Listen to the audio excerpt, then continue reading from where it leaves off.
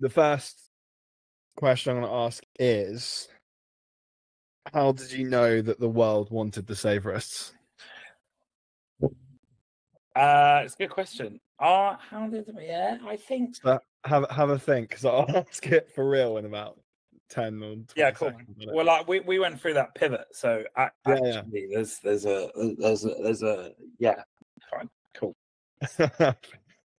The only reason I say it, you're so much more well versed in how to speak to guests beforehand. But I think the second episode I came in with a question like, fuck it, I just don't know.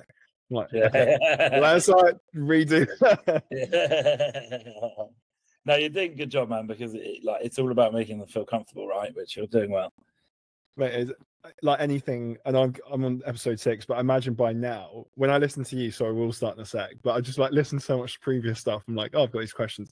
When you did the one with Berksy, I know it was a while ago, but like the convo was just really fucking natural.